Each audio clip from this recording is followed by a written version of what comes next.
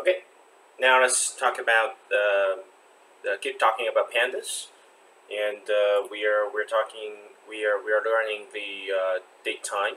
This is how to process the data of date and time, which is pretty often in the financial data. For example, in corporate finance, you need to have the firm year level data, or maybe firm month level data. And in asset pricing, you want to have the stock price. You want to have the quotes and trades data. Maybe you want to have the data to the millisecond level. The potential buyer, or the seller's order, the quotes data, and the transactions data. Okay, all these data need date time information. So we use the pandas to date time. Remember that we first import pandas as BD, and we use pandas to date time this function to process the data, the date time information, and it has multiple arguments. We will learn the day first, the year first, the UTC, and box. UTC returns UTC date time index, which is very standard if the UTC option is true. And the box returns a date time index, another date time index, another standard when this option is true. Let's take a look. First, we want to have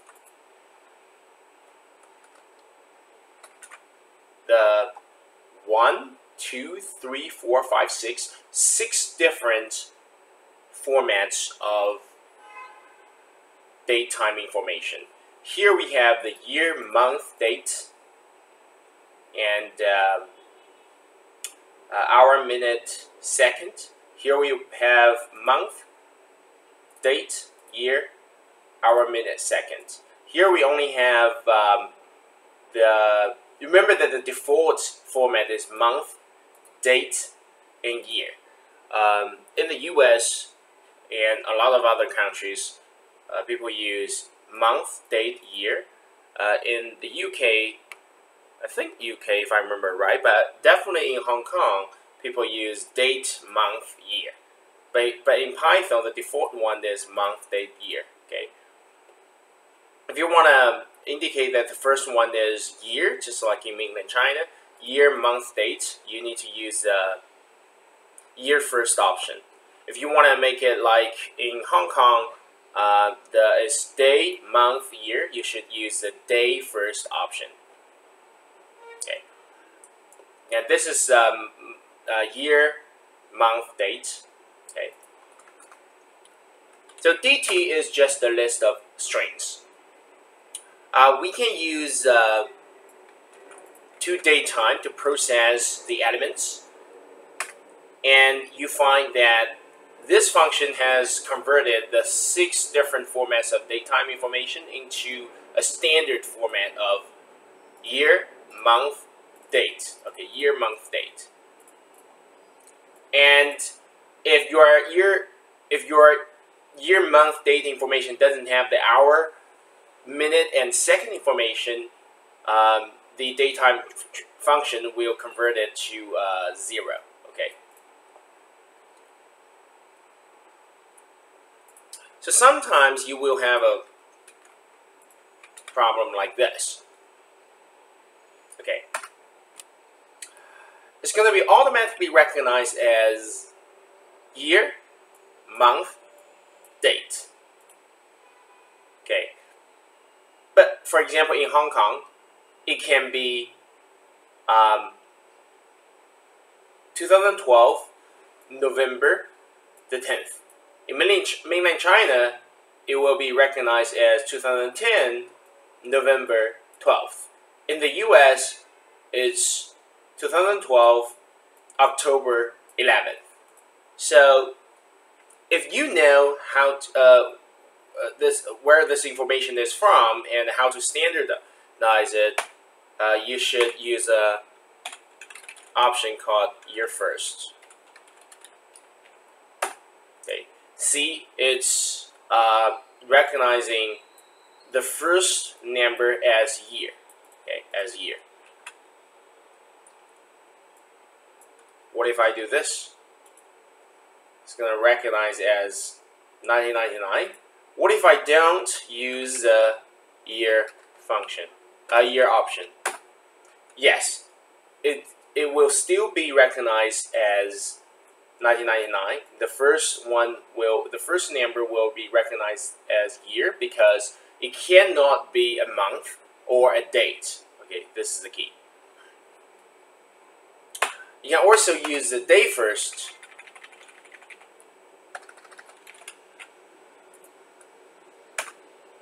Okay, then different than the default setting, the month, day, year is recognized as day, month, year. So it's 2012, November the 10th.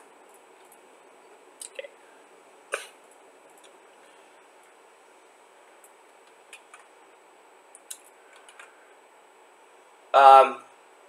Some of the daytime information is not standard. For example, this is 2017 $1 $5. Okay. Any human can easily recognize that this is 2015 January the 5th, but Pandas cannot recognize it. To teach Pandas to recognize it, to translate it, we should use the format option. That is, this is year, $, month, $, date. Then it's going to be recognized. If I use a month, year, can I use year? I don't know. Then it's going to be something wrong. It does not match. No, it does not match the format. But if I do this,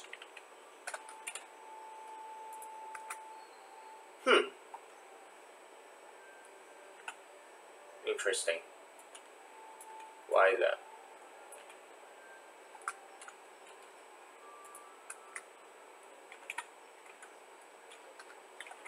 But if I do year, month, and date, it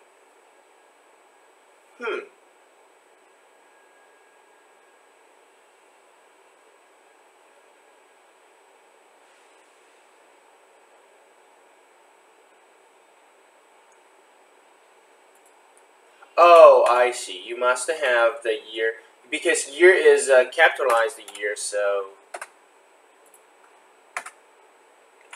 yeah. If I do this, it's going to be recognized as, yeah. I think the reason is because I used the uppercase year. So the uppercase year, you know that it must be 4 digits. Okay. If I do this, it's going to be 2010. December and 11th, or I can also do like I completely mess it up. Then it's gonna be 2011 October 12th. 2011 October 12th. Yes.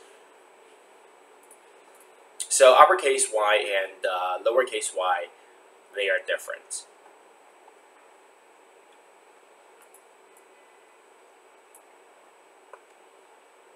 So in the previous example, we convert the DT, which is a list of daytime information, to the standard format. Now we can do, we want to convert this list of information to daytime format, but you have an error. This is because ABC is not standard, okay? ABC is not standard. So to still convert it, you have two options to choose. One is, the first one is ignore the item that you cannot translate. So basically, it is exception handling. It's like try convert this string into a standard format, datetime format. If you cannot do it, you ignore it. Okay, except pass. So this is the idea. Another way is to use coerce option. The coerce means force you to do something.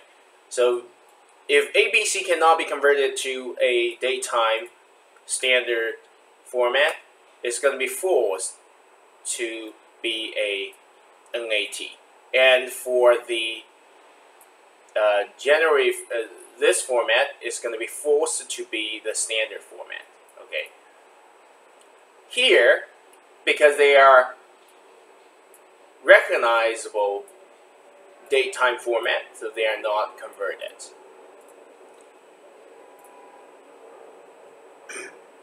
We can also have the other options like unit. So this is second. Okay.